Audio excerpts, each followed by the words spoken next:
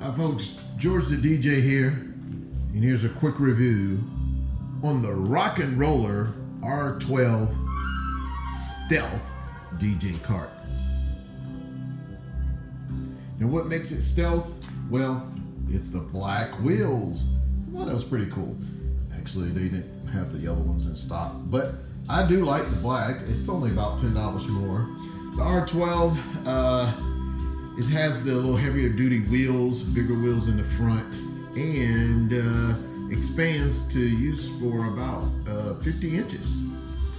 So I'm gonna go ahead and put this together. It shouldn't take too long. It looks like just putting the wheels on here and we should be ready to go. And then I'm gonna show you the difference between this cart and the cart I've been using for 20 or close to 30 years.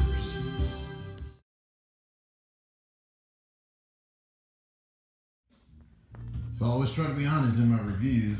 A little frustrating.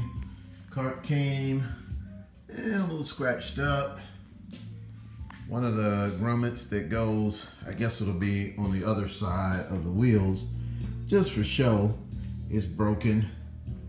And now I'm finding out that this hole right here is not lined up like it's supposed to be. I'm gonna have to get a drill or something to get it in. It won't go all the way through. A little frustrating. This side went in fine, all the other wheels went in fine. But again, just craftsmanship. A little disappointing, to be honest. So after about 10 minutes of using a mallet and trying not to use a drill, I was able to get it in. Let's go ahead and put this bad boy together and see how it works. So I mentioned I'd show you what I've been using for 20 or 30 years. I guess, to be honest, this one right here, I've only had 3 or 4 years, but I used a similar model. It's basically a hand truck that can be converted into a cart. I bought this one because of the little plastic coating over here so it wouldn't scratch up my material. I have another one that's red, same size, a little smaller wheels, but this one's been doing fine for me. But I wanted something that would carry a little more equipment and maybe be a little more heavy duty and easier to fold up. So a lot of different models here. I actually have the Rock and Roller multi-cart R12. Instead of the normal yellow wheels, the Stealth gives you the black. Oh yeah, and I have brakes this time. So as you can see, I haven't expanded it yet, but in the state it's in right now, it's a little shorter than my last cart. But once you go ahead and pop both ends up, now I also have rails on either end that should help hold equipment in. It's a lot easier to convert. You just pull on these little handles right here, and that allows it to go down or up. Just a spring tension there. And you would probably, you don't have to turn on the side. I just wanted to show you these little screws right here. You loosen those up, and then you can pull this out to whatever length you want. If you pull it out to the longest length, which again is about 50 inches, and screw this back in, it actually clicks for you in place. So now let's look at the two side by side. Higher rails, a little wider cart too, by the way, a few inches wider. Bigger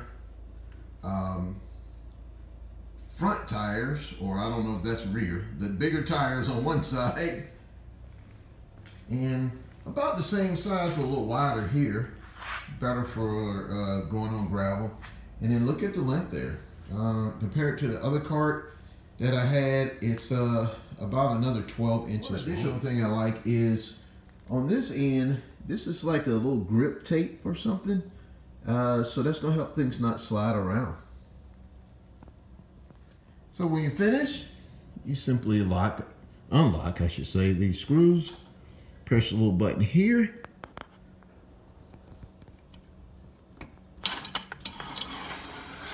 Everything compacts back down. Tighten the screws up and you are ready to go.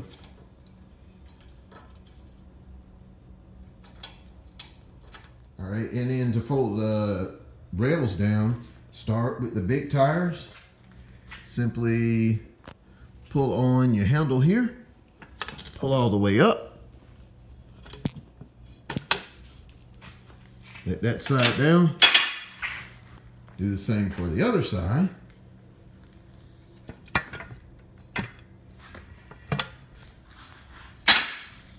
And your cart is ready to put in your truck or SUV.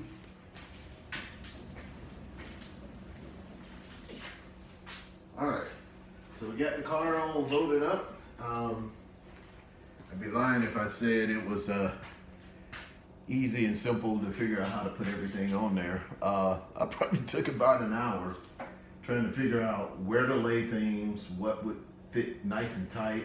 I've expanded the cart as far as it will open. That way when I get to a show, it's just expanding it. I'll have to remember a measurement. I've got my controller, my 2 EV speakers, the 2 top parts. I've got my, let's see, on the top here, I've got my facade, and I've even got, if I can twist it around for you, I've even got my headphone bag here, and I actually put the headphones out, because if you're like me, you're always pushing those against something and breaking the headphones. And of course the EV tops are under here. So this pretty much will roll in without even being tied down, but if I need to, I do have a way to do that. I simply just hook this underneath. There's already sort of measured it out, but there is a place underneath you can hook it. Just run it across. And I just try to put it somewhere where everything has sort of got a little bit of tension on it and holding things in place. It's pretty nice to be able to come in one trip. Again, thinking about the length of everything, so things, you know, gravity doesn't take over and things roll off. I always try to push with the little wheels first, or pull with the little wheels. And again, I do have a brake. So this is my setup. And then again, like I say, I can break it down even smaller without the facade, without the lights.